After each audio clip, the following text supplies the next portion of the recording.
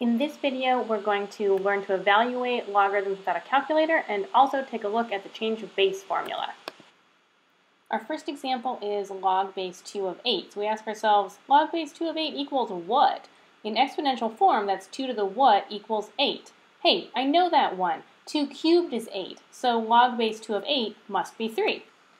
For our second problem, we'll take a look at log base 6 of 1. So log base 6 of 1 equals what? In exponential form, that's 6 to the what equals 1. Remember that anything to the 0 power is 1. So 6 to the 0 power is 1, and log base 6 of 1 must be 0. Next up, log base 3 of 9 equals what? In exponential form, this is 3 to the what equals 9, and hey, I got this one too. 3 squared is 9, so log base 3 of 9 must be equal to 2. So that's all well and good, but what about something like log base 5 of 7? I'll start out the same way. Log base 5 of 7 equals what? And then write that in exponential form. 5 to the what equals 7.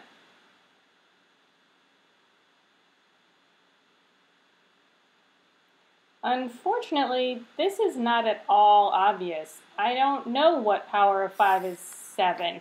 So how am I going to figure this out? Well, I do know one thing to do. I know how to solve equations when there's a variable in the exponent. So I'm going to take a log of both sides and see if I can solve for that question mark. Now I've decided to use the common log base 10, but really any logarithm would do.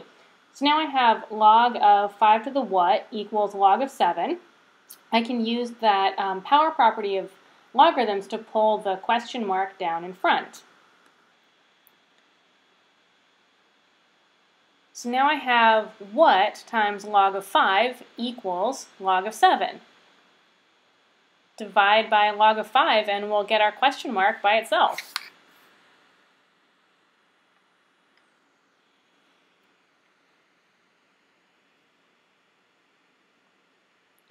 This is an exact answer, log of 7 over log of 5, but probably we would like a nice decimal approximation, which we can find using the calculator.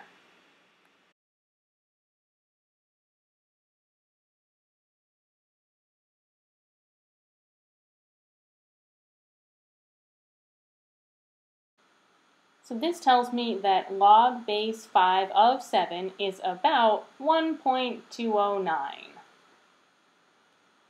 Now, does that mean anything? Does it make any sense? Well, we know that 5 to the first power is 5, but 5 to the second power jumps all the way up to 25. We were looking for a 5 to the what equals 7. So we need a number that's between 1 and 2, but probably a bit closer to 1. So, sure, our number 1.209 seems to fit the bill.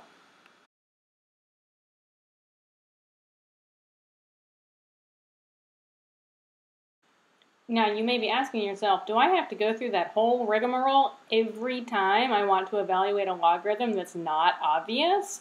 And the answer is no. We can generalize this idea to a formula. The formula says log base b of x equals log base a of x over log base a of b. Usually, though, instead of using log base a, we use log base 10, the common log, or log base e, the natural log, because those are logarithms that we can easily evaluate on our calculator.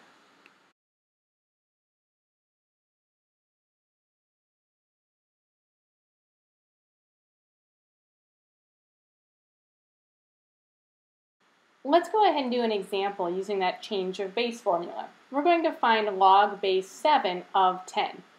Using my change of base formula, log base 7 of 10 becomes log of 10 over log of 7. When I punch that all into my calculator, I get about 1.18.